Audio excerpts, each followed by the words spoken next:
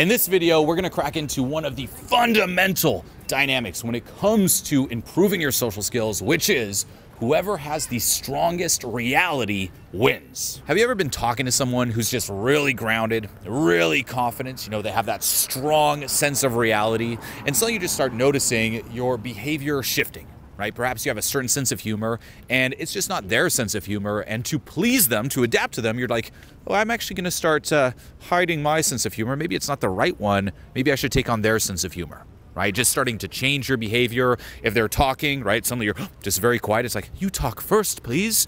Your voice is just very reactive, right? If they say something like a joke, you're gonna be like, like very reactive in your laugh.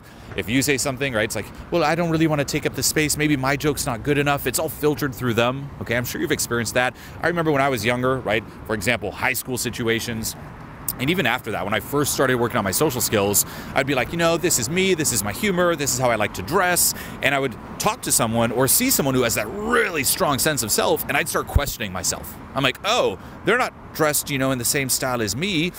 Maybe I should, you know, change the way I dress. Maybe that is the correct way to dress, right? Or if I found even a, you know, album really good music-wise, and it wasn't the one that, you know, the most grounded certain person had, right? They'd go like, oh, I'm listening to this. I'm like, maybe I should listen to that too. Maybe what I'm listening to isn't the right thing, right? Or I'd even just change my behavior. When a person would just walk into, say, we're a small group, they'd walk, immediately it's like, oh, you take up the space, you take it up, is it okay, right? Or I'd let them talk, whatever they wanted to talk about, the topics of the conversation. Oh, I would adapt to that. It was anything to please, and suddenly I'd just get really stuck in my head, and I'd just start questioning everything about myself, right? Is this okay? Is this right?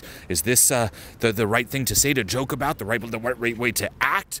And I was extremely reactive, and when you fall into that trap, it is extremely low value, and ultimately you will just get pulled in all these different directions in life. You will have no control. It would be terrible socially. Yeah, did you ever get it where you'd be running a training, say in Los Angeles, and the people would come on the training and say, you know, I feel like the secret here in LA is you have to wear black. And I would hear this almost every single week. Like, you're actually dressed in black right now, funny enough. So I'd see people dress how you're dressed now, and they'd say, do you have to like dress in black here? And I mean, to be fair, there is something to be said where you realize that maybe to get into a high-end venue, there is like a certain way of dressing, and you could kind of adapt your style around that to an extent so that you could be a part of that tribe. I'm not saying that you could never, yeah, there I'm not saying you could never ever do that, but you've got to ask yourself one basic question, which is, are you oriented in yourself? Is your mental movie to where you are the hero of your mental movie? And so as you're moving around, you are sort of just enjoying seeing the world through your eyes, having your own sense of humor and entertaining yourself, making your own judgments of things? Or do you find that your orientation, it tweaks to where your selective focus goes off of yourself and you become hyper aware of how that other person is reacting and reacting to you?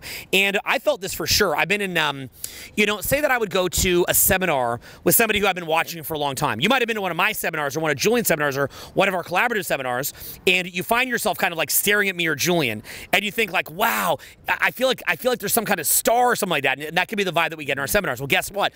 When Julien or I go to a seminar of somebody who we've been watching, we can feel the exact same way. And that's because as you've been watching somebody a lot, you know, say it's through social media, and you're listening to them and taking on board their point of view, if you then later meet them in real life, you might find yourself getting sucked into how they feel. And maybe to some extent, you've been, you know, say watching them online, and you're imagining like what it would be like if you ever met in real life. Like, you know, if I ever saw them, here's what I'd say. And that's why for me and Julien, whenever we're running a seminar, it's very common someone will come up to us and say, hey, yeah, and we appreciate this, by the way. We're not trying to give you a hard time about it, especially because, you know, half the people watching this have probably done this. But if you've done this, you might remember, you walk up and you say, you know, I just always wanted to say this, and you can feel yourself reacting. That's not a bad thing, but let's be fair.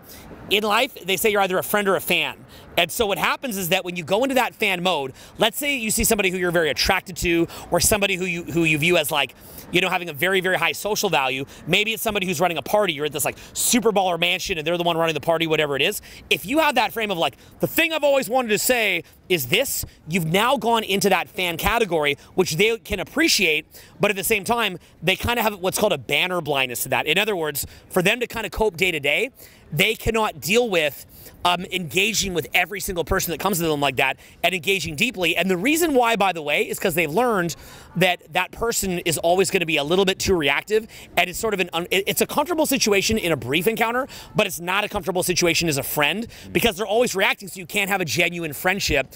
You know, if somebody who you're into, you can't have a genuine, you know, attraction-based relationship with them. It's just simply not possible to have that, right? It's just not. So what you want to do instead is you want to have a situation where people are more like your fans. And then from that standpoint, you're able to lead and you're able to get the best out of them. So generally speaking, what you'll find is that people don't want that from you, but it's actually can be very fun when you have that from other people.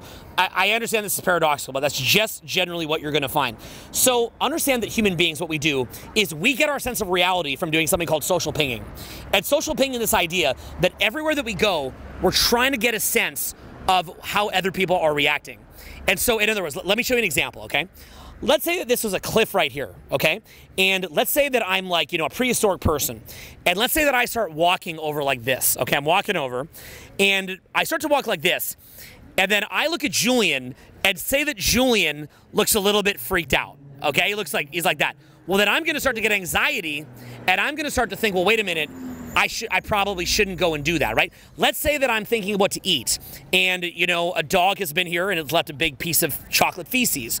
And, you know, and I start to bend over, and I'm like, you know, we have a nice dog right here, right? So say that dog left us a nice surprise, and I were to reach over, and let's say that I were to like just scoop up whatever the dog's left, maybe even a nice, some little bit of apple juice and chocolate, and, you know, I go to put that in my mouth, and then again, you know, Julien and the people around are kind of like, oh, you know, then I'm like, wait a minute, and they're so sure, they're like, oh, like that, and then I'm like, what, you know, like, I am not going to do this, but let's be honest, if Julien and I right now wanted to get it where everyone started running away, and we were to run, and they're like, run, like you would, and again, I'm not going to do this, but there's prank channels that do this, you know, again, we're not going to do this, but, you know, prank channels will do it.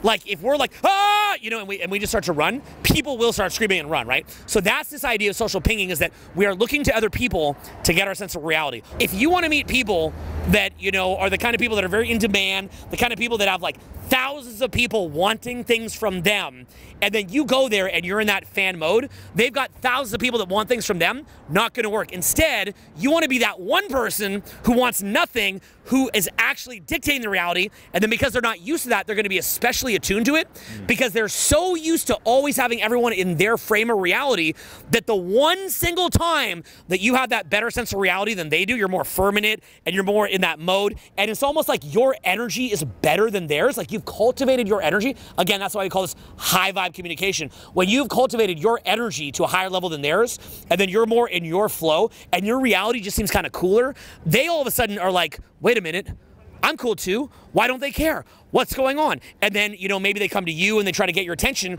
Maybe what they'll even do is try to kind of start offering you things like, you know, maybe they start, like, for example, in business, they're like, hey, you know, let me help your business. And then they expect you to be like, oh, yeah. And if you're like, you know, it's cool, you know, right? And you talk a little bit, so it's not too overtly like saying no, but not as much as they'd expect. Or, you know, maybe someone who's very attractive is like, oh, hey. And you're like, yeah, cool. And you're like, hey, take it easy, right? And then you keep joking, you know, hey, hands off the merchandise. You keep joking, and they're used to that being the situation. Well, what often happens is that now they double down, triple down, quadruple down, and then human beings go into what's called an investment spiral.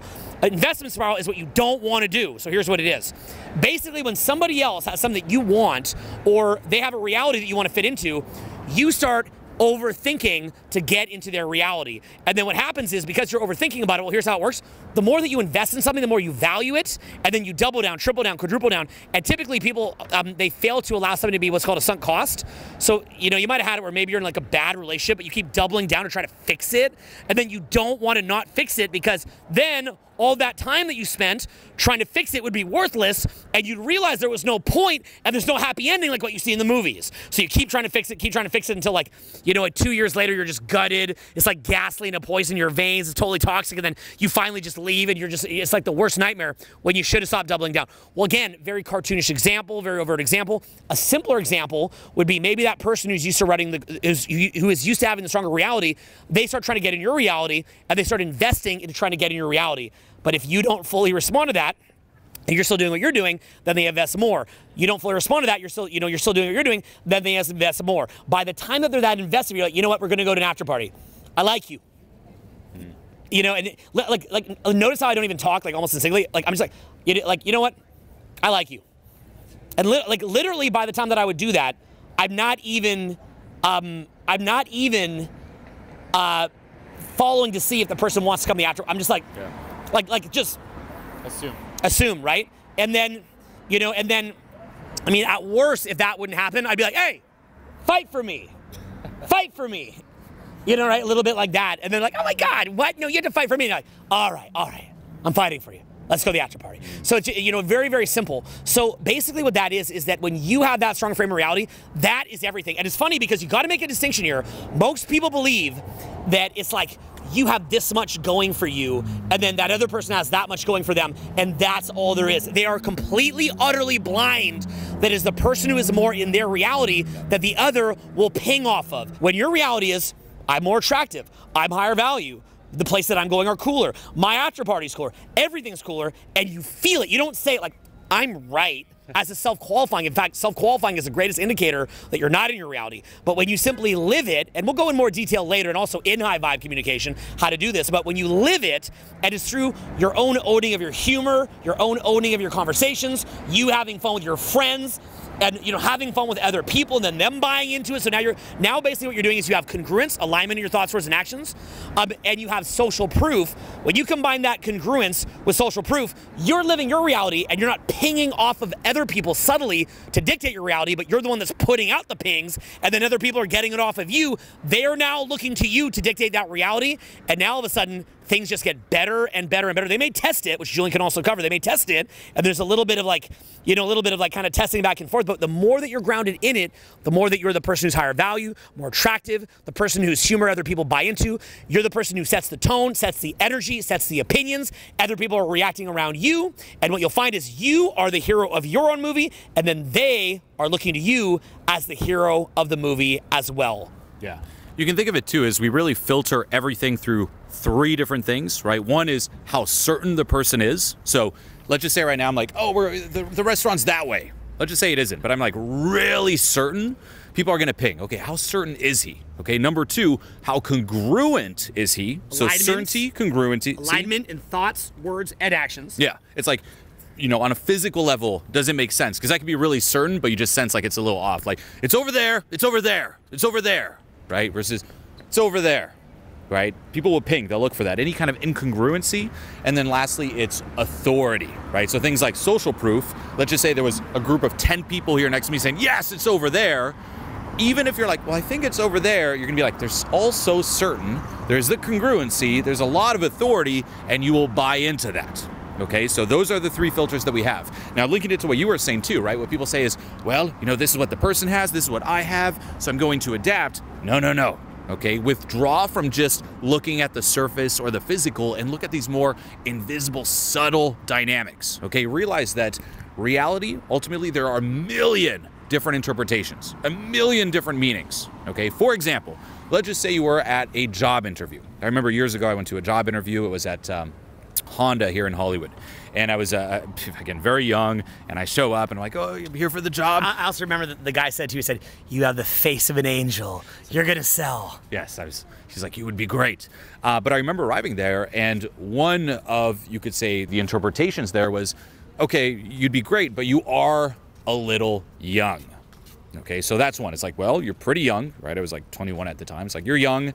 You know, most people here have more experience. They're a bit more mature, even with customers, right? It's like, who really wants, you know, oh, here's a little 21-year-old kid to sell the car. That's, you could say, one interpretation of reality. You know, you're young. I don't know about that. You're young equals bad.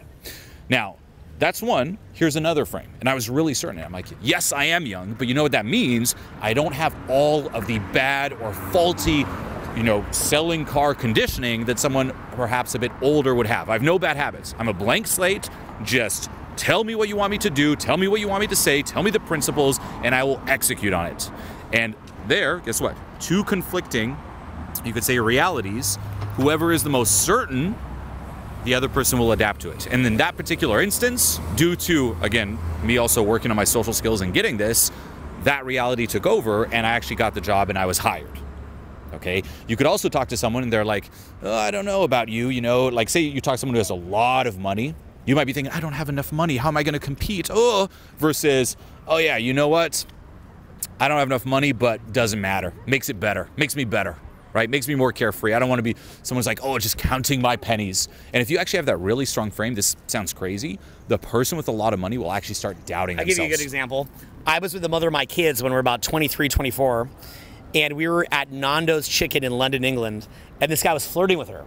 And he's got his little red Nando's hat on, his little red Nando's bib on, and she was flirting with him, and I was happy for him. I'm so unthreatened that I'm happy for him that he's getting a little moment to flirt amongst his probably pretty brutal day at Nando's. Although Nando's, if you had to have a brutal day somewhere, that'd be a good day to have it. So finally she says to him, not even knowing what she's saying, you know, she's like, what do you do for work? And he's from Spain. And my heart sunk for him because I felt like he was having a cool little moment. Again, I'm not secure of myself. I didn't care.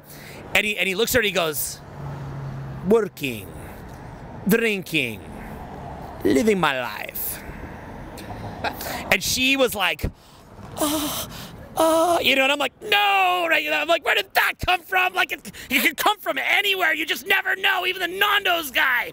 And, you know, nothing ultimately came into my awareness, but I don't know if maybe my kid popped out a little Nando's hat on, but anyway, so years later. But I remember I could feel how me being a workaholic running a multi-million-dollar business, I look like a loser because what does she really want? To be on the beach. And of course I don't drink too, right? So it's like, I'm all uptight, like, no, I'm not gonna drink. We have to have our high-protein meal at Nando's. You can't even ever have a drink. You can't smoke. And I'm just gonna work all the time, right? And like with him, it would be like, working, drinking, living my life, enjoying life, right? You know, on the beach. Like, yeah, maybe I had to work at Nando's for 7 hours, but the other 8 hours just on with the banjo, little drinking, ooh, yeah, you know, right? And I look like this total uptight, you know, self-made millionaire at 24. Doesn't matter. I'm an uptight loser compared to that guy at Nando's because he's living his life, and he really did own it. I mean, he did. You could clearly tell, like, this guy wasn't messing around.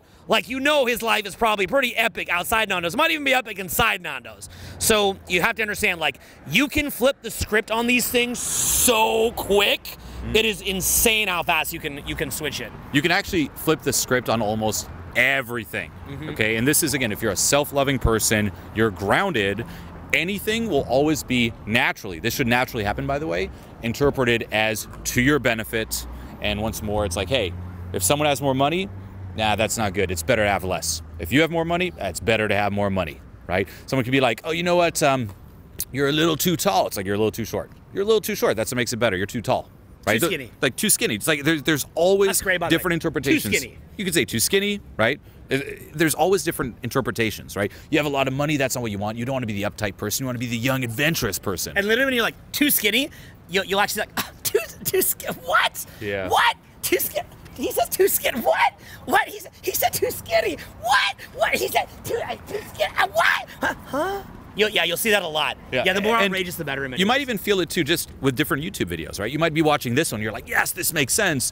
And you're like, you know, I heard Owen talk about the no drinking, let's do that, let's do the healthy stuff. And then you jump to another video and you might see someone on an exotic island traveling, you know, drinking, doing drugs, and they're like, why would you be all uptight and care about your health? Loser. What about living in the right here, right now? And you're like, oh, you're right. Why you live if you can't be high? Right? Then you'll look at this video again, you're like, oh, actually this. And that's what I found too, especially when I was younger, just oscillating. Even, again, I keep bringing up like clothing style. I remember I'd listen to, say, Nirvana, and there was like the grunge style. I'm like, that's what I want. Like the grungy, baggy, ripped pants. Yes. Then I'd listen to Eminem, and I'm like, oh, actually, I want to be more on the rapper side. And I'd just be pulled in all these different directions. And that's what happens if you don't have that strong control, that strength and dominance over yourself. If you don't know who you are and you're just always looking externally, you're going to be pulled in these different directions. Even, this is how crazy it gets, in terms of your life calling or your purpose. A big reason people dabble is they're just always looking for the shiny object. Oh, this person, you know, they're doing this. That's what I want to do. Oh, this person's doing that. That's what I want to do. This person thinks this. That's what I want. This person thinks this. Versus, no. Let's claim my power back. What do I want? And then stay true to that. It's actually setting your own standards. who am I? What do I value? Where am I going? And just getting really, really clear on that to the point where, and it's, you can't fake this. Again, you're certain, you're congruent, and there's just a lot of authority behind it. Yeah, okay? And you know, we made that video. You know, I don't know when you're seeing it, but we just shot it in Venice Beach, and we talked about how people get caught up in their looks, they get caught up in their money, and maybe they see a coach who's saying like, you know, I'm amazing. I got this car. I got a diamond watch. I got this boat. I'm rich. I'm jacked. You know, and you see that, and if you actually are impacted by that, all that means is that you're a sucker for their frame. Yep. That's all that it is. So understand that frame control, again, if you can say, we're not going to do it, because the internet's less fun, but no, because we really wouldn't do it, literally, tsunami, and people will be like, ah, even though there's no ocean near here at all. It's all the way in Santa Monica and Venice, and we're, you know, a lot closer to Hollywood right now. The fact that people react around that, people are reacting around frames. Again, if you're truly great socially, you should be able to be that Nando's person and be like, working, drinking, living my life, and have that with such firm eye contact and so grounded and loving it that other people fall into that frame. And really what it is most of society, when you see these ads, you know, it could be in GQ magazine, it's like, you know, someone like the nice watch, it's like that. And then what you'll do is you'll see people online literally posing with their watch like this, and they're getting dopamine from that. That's what they're like, I don't know how to get dopamine just being me, so I'm gonna get dopamine doing like that, or car like this, which, look, is amazing, and if that motivates you to go get money, which could help your life for many other far more important and significant reasons, to take courses, to, you know, take care of your children, to have learning opportunities, to get organic food, to take Eastern herbs, whatever it is you want to do, to travel, right? Money's important. Go get it. If that motivates you to go get money, go get it. That's what we're always saying. But at the same, you know, or motivates you to get healthy or a six-pack abs, whatever it is. But do understand that, like, that's great, that motivates you, but if you want to be honest about what works socially, it is that whoever has the strongest reality wins. Yeah, let me give a couple more examples here, right? So say you take a healthy lifestyle, okay, especially when it comes to socializing. Say you're going out to a bar or something. A lot of people are like, well, what if I don't have a drink in my hand? You know, that's gonna stand out. What are people gonna think? That is a classic example of you being a sucker and just getting sucked into other people's frames or even the environment's frames, versus, yeah, I'm not drinking. And even if someone's like, oh, where's your drink? Not drinking.